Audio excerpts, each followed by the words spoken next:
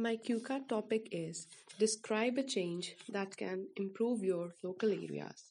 And the questions are what it is, how it can be done, what problem it will solve, and how you feel about it. There are a number of facilities available in my hometown, like public transport, medical facilities, as well as education facilities. Here, I would like to talk about a facility which I think can easily change the local life quality of the people of my hometown. It is the facility of a mall. In the present time in my hometown, there are a few shops available for individuals to buy any food items and to buy clothes. People also pay more money to buy anything, but the products are of cheaper quality.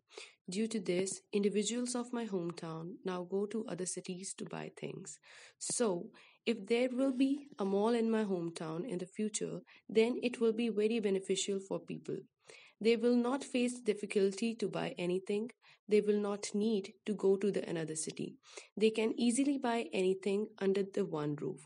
It will also give a lot of satisfaction to the individuals when they will buy anything at high price and will receive goods which are good in quality.